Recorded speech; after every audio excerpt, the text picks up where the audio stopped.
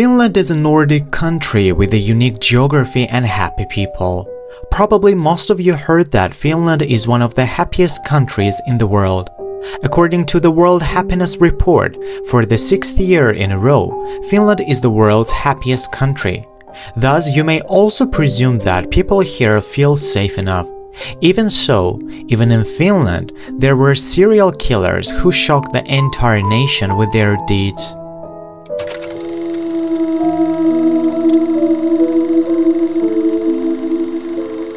Hello everyone and welcome back into the room where even walls have ears.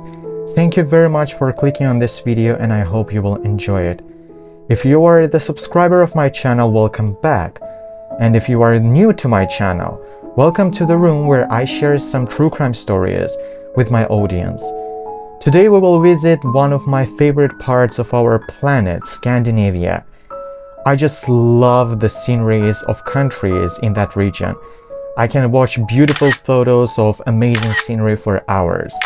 If you, the viewer, are from Scandinavia, please let me know in the comment section below. Moreover, Scandinavian countries are famous for being safe, relatively safe. Therefore, the people of Finland were shocked when they got to know about a woman serial killer who was terrorizing the society. I think today's story is a special one because today I will tell you about a serial killer who was a woman. This is the very first video on my channel about a woman, so I hope you will appreciate it and support it with a like. Today I will tell you the story of Aino Nykopp-Koski, who was also called the Angel of Death. If you are also interested, stay tuned, and let's get started without further ado. Unfortunately, there isn't much information about her childhood and youth, so I will share with you the info I managed to find. She was born in November 1950 in a Finnish village not far from the city of Oulu. It is also known that as a young lady she used to work in the beauty industry. Later she decided to change her career path and started studying to become an assistant nurse. In 1985, she finished her studies and worked in different hospitals and care homes since then. At the end of the 80s, she got married and some sources say that she had at least one child. In 2004, she started working in a big hospital in the capital city of Helsinki where she was living. As a worker, she was always portrayed as a hardworking person who was always careful, attentive, and passionate towards other people. While some patients praised her and insisted on her taking care of them, others complained that she was putting too much emphasis on her private life in conversations with them. Comparatively, she didn't talk to her colleagues and the topics they discussed were very specific. For example, some colleagues said that she would talk about her relationships outside of her marriage. She was also caught lying, but since those lies were harmless, nobody took them too seriously. All her black deeds happened between 2004 and 2009, when she was working in different healthcare institutions. Her first victim was an 81-year-old woman. She had surgery and was being hospitalized. After the surgery, she was under the constant surveillance of doctors, and her condition was perfectly fine since the surgery was successful. But her nurse was Aino. Aino gave her medication in a huge amount, and that severely affected the patient's central nervous system. The woman died of an overdose, or to be more exact, she was killed.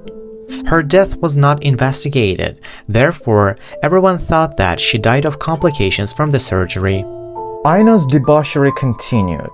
Starting from 2004 to 2005, she stole a lot of medication from hospitals she was working for. One time she even tried to steal her patient's wallet. Not only that, but she was also accused of being addicted to some medical drugs.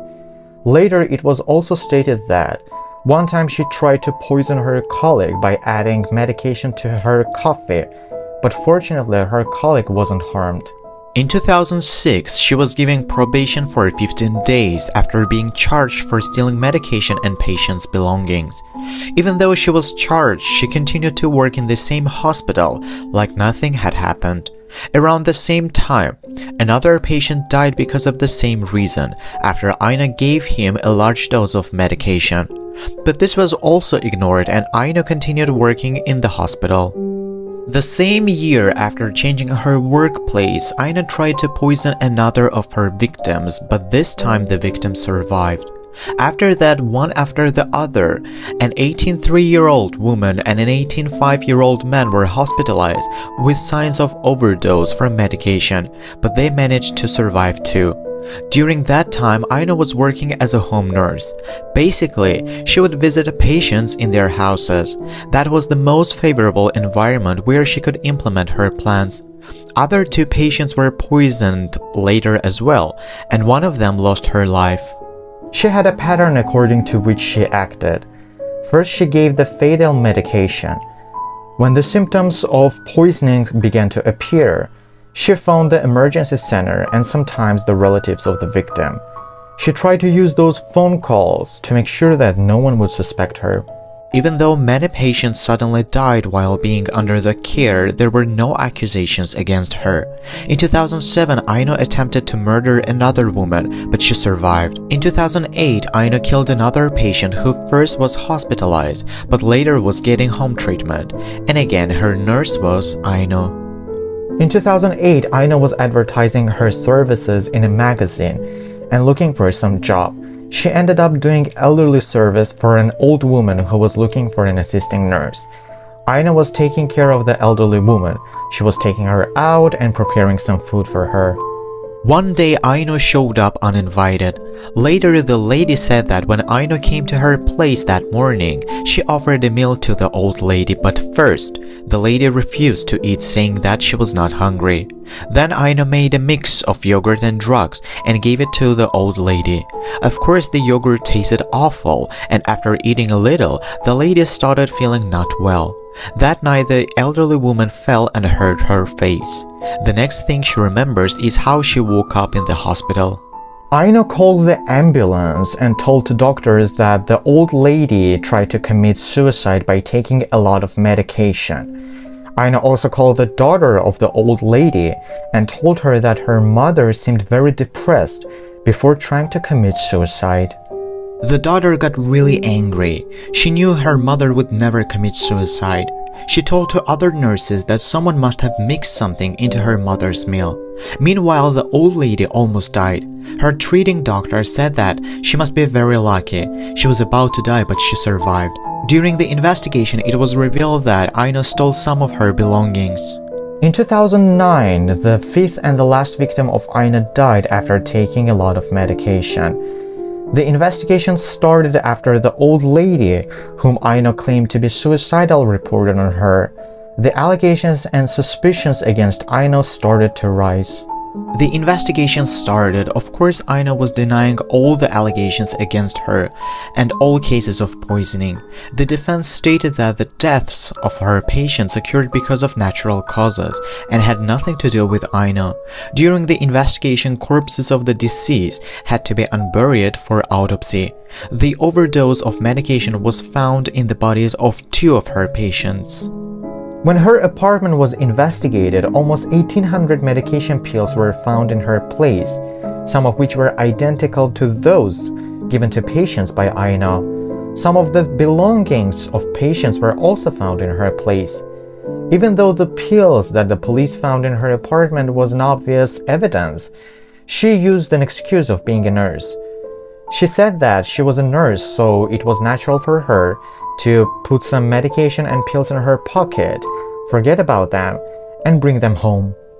Of course, she also refused all allegations related to poisoning the old lady, whom she called suicide-prone. She said that she wanted to check on her patient, and that's why she came uninvited that day.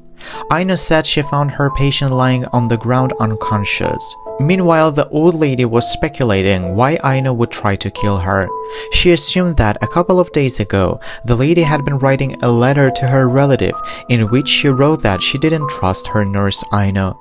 Aino was asked to send the letter, but the relative has never received that letter. The lady thought that Aino read the letter and got angry. I want to mention that during the investigation and even after Aino was imprisoned, The real motive of her murders was not identified. Her trial was held in December 2010. She pleaded not guilty. On December 22, 2010, she was sentenced to life imprisonment with the ability to apply for parole after 12 years according to the rules of Finland. Aino was charged with 5 counts of murder and 5 attempted murders. This became the largest murder case in modern Finnish history. Even though the motive was unclear, there were some assumptions that she probably did that because of the properties of her patients. During the assessment of a psychiatrist, Aino was claimed to be a psychopath, and the doctor said she was suffering from antisocial personality disorders. This kind of person is an aggressive one and disregards the safety of others. They generally do not have empathy towards others. Even so, Aino was totally responsible and aware of everything she was doing. Moreover, she was manipulating others and lying. She was also misusing her position as a nurse. After the sentence, her husband divorced her. Later, Aino got married to another prisoner while being in the prison. Her new husband is 20 years younger than her. After the marriage, she changed her first and last names. She became Anne-Maria Milgren. Aino couldn't understand why she would be sentenced to life imprisonment. Her relations with her patients she described as good and friendly. She described herself as a caring nurse. In 2020, she applied for parole, but her application was postponed till March 2021. Starting from 2020, she was also allowed to work in an outpatient institution. In 2020, she was also permitted to spend some time on holidays without accompanying guards. There was a chance that she would be released after 12 years in prison, since her behavior was satisfactory. However, experts stated that Aino would probably commit another violent murder. That is why, in March 2021, when she applied for parole after she served 12 years in prison, her application was rejected since she was pronounced as potentially dangerous to society. Since there is no information about her childhood and her parents, we will never know what she had been through. Generally, people who are maniacs or psychopaths become traumatized of their environment, but this is not about Aino. She's from Finland, which is well known for being one of the best places in the world for people's well-beingness. But then again, we will never know what was going on in Aino's head. This is pretty much everything I wanted to share with you this time. Thank you very much if you watched this video till the very end. What do you think of Aino and everything she had done? Have you ever heard about this story before, by the way? If you want to share your own opinion on this case, feel free to leave your comments in the comment section below.